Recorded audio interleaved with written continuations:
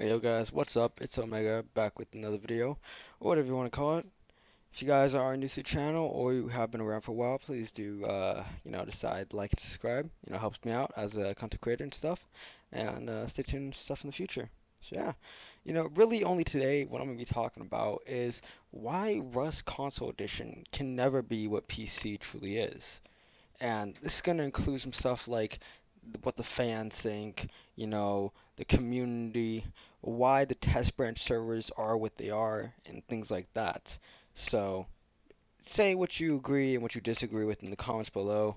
Give me some future ideas for the next video, something like that. If you guys do like videos like these, I might try doing another one like that then, only for a certain amount of updates or whatever, anything that's really important.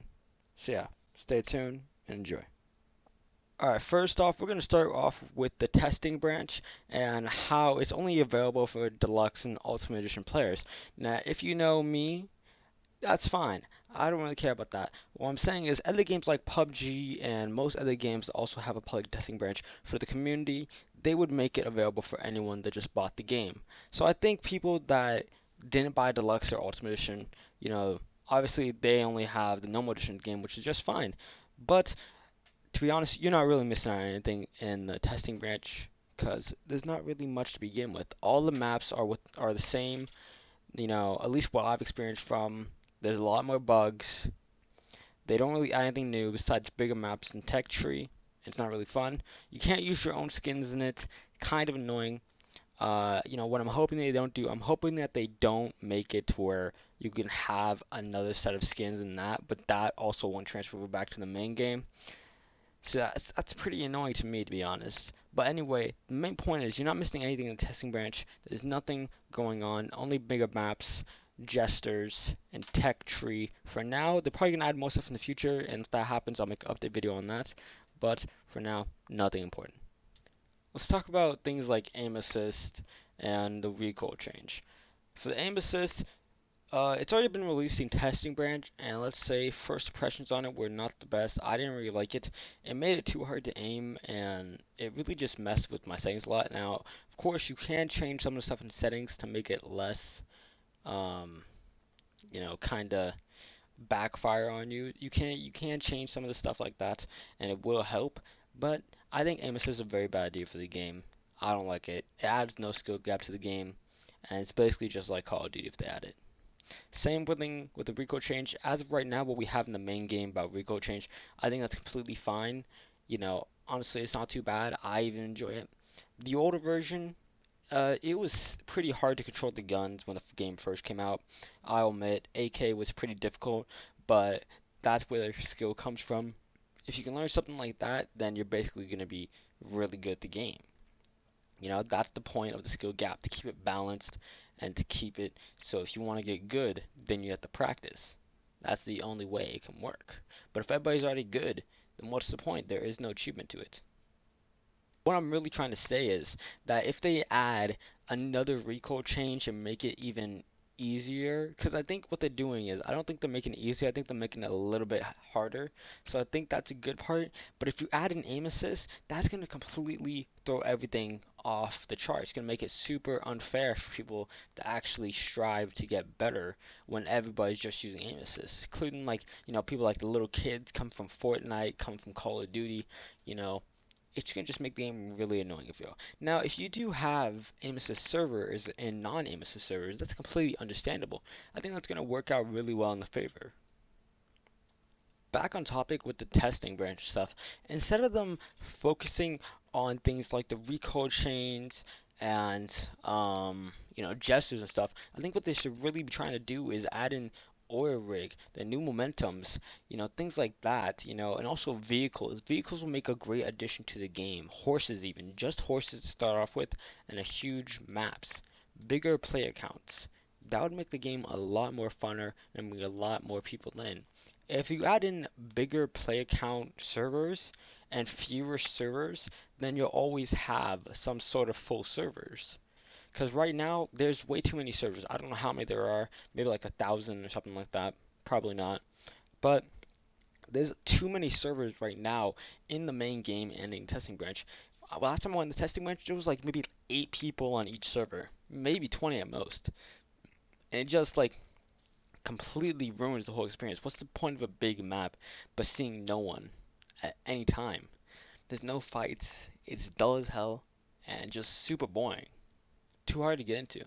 So if you get rid of a lot of the servers, maybe get rid of like at least 50, depending on what region it is, then be seeing a lot more full servers. And if there's queue for servers, then that's the good thing. That's a good thing. That means a lot of people want to play on the server. We have more interactions, more people trying to play, and a lot more, you know, purpose of playing.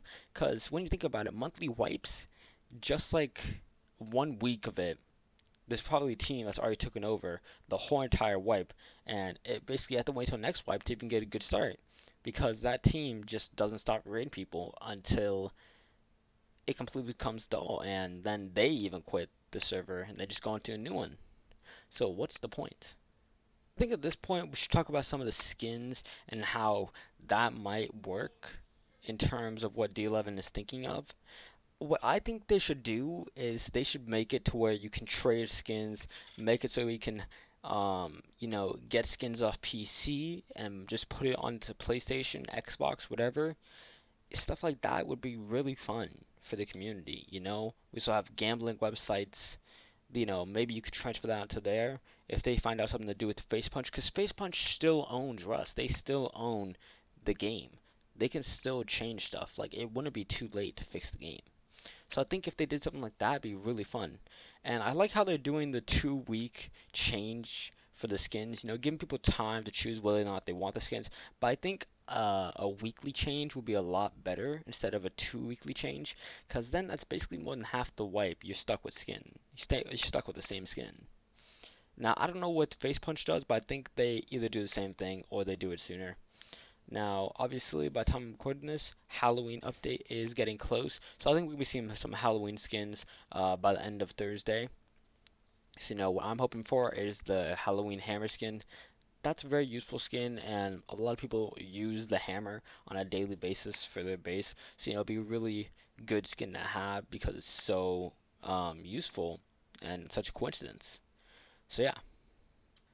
Now, for things like the keyboard and mouse, M and K users, obviously you have the Zim, you have the Chronos. People that use that, scum.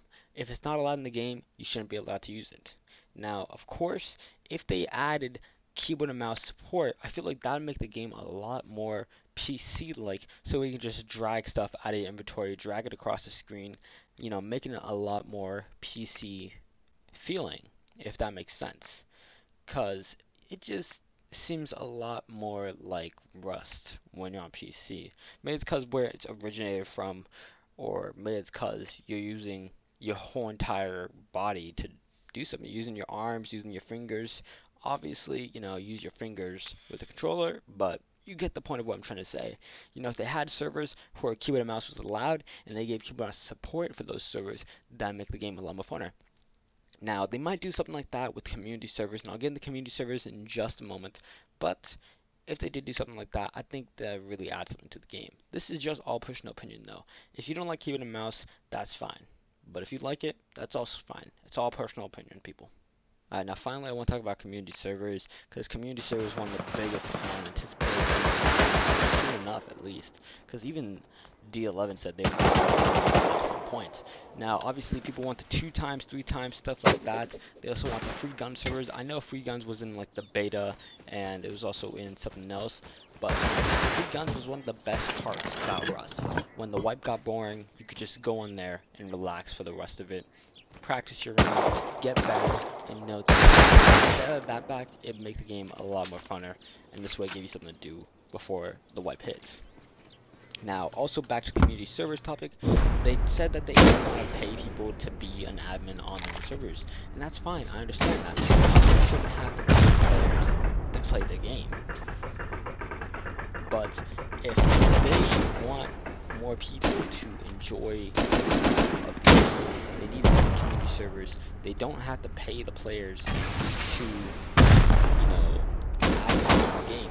they could have the mods on their Discord admin a game or something like that, admin a certain region, certain section, wherever it is, or they could have players I think that was 6. buy their own server. So this way, they can be the admin of that server, and even those players can have their own moderators of that server.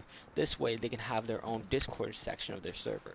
They could have, you know, their own That's custom good. thing on that server. Alright, who's going down They there? can Who's do staying up whatever they want. top? They should be able to change settings on the servers, map size, vehicles, loot, anything like that.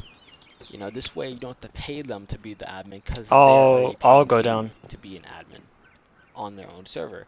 Now, of course, this would be Okay, I guess only me and Reggie are staying maybe up here like then. a one-time purchase or like a monthly purchase kind of thing, like a subscription. That's what I'm looking for. A subscription of where they have to do a monthly pay to keep their server going, or, you know, I guess they D11 just takes it back. You know, obviously, it's what D11 chooses. I think it'd be a lot better to just have a one-time pay. You know, maybe like $20 for your own server, and then, you know, I guess D11, because they also said Man, that stealth level is insane. having people's own servers would be too difficult, and it'd be like a third-party extension network thing, or something like that. I don't know how that works, but they said it'd be too difficult, so it's really what they all decide in the future, but I think they just don't want to do it. Gotta remember, it's D11 we're talking about, and at the end of the day, it's their game, so, yeah. But that's basically the end of the video. You know, right now this is on the voiceover, so I haven't gotten to editing yet. But once I do, it's probably gonna look a whole lot better. So, peace out, and I'll see you in the next video.